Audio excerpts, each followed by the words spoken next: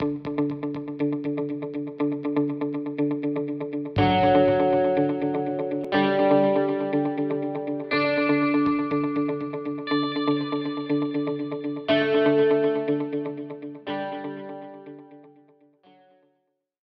are here at Technomotor with a Rasther III S automotive scanner.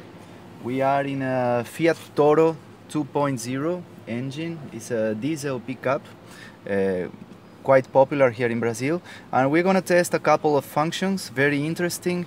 We're gonna test the new ECU function and DPF regeneration. Okay, first of all, we're gonna choose the vehicle here, the brand, first of all Fiat. Let's look at the model Toro 2.0. Okay, and these are the systems we have available for this vehicle. We're gonna enter diesel engine. Here's the position of the connector. Now it's communicating with the ECU.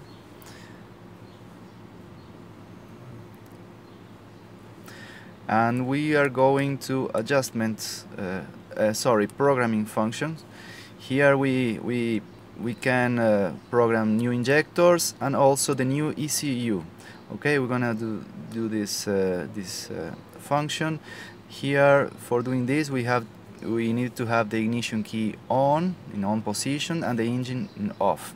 Okay, so we're gonna do the new ECU programming. Confirm the operation, yes. Turn off ignition and press yes, it's okay. Now we have to wait a few seconds.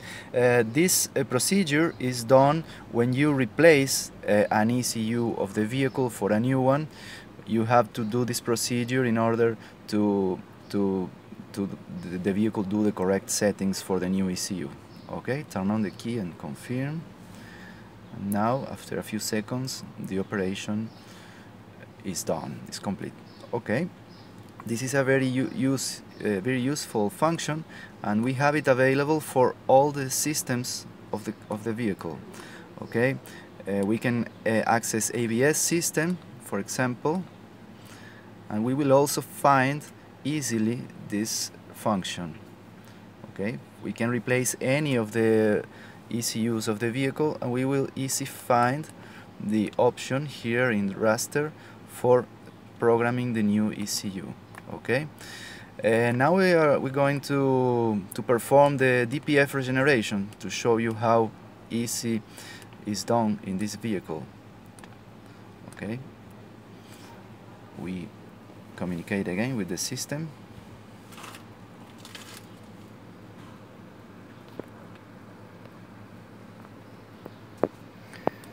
We go to adjustments and we regeneration of the particulate filter. This is it.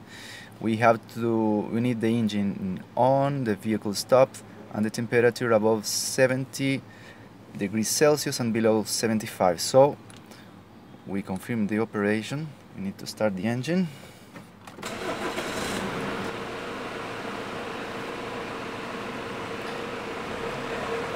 Now the vehicle started to perform the DPF regeneration. The RPM starts to go up.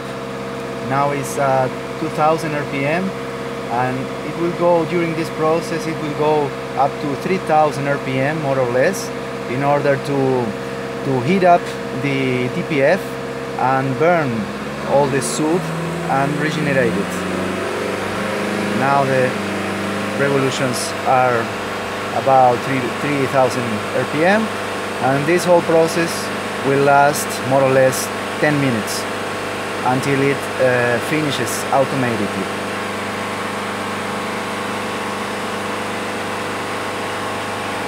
Okay, well, after 10 minutes of operation, Rasther has finished doing the DPF regeneration.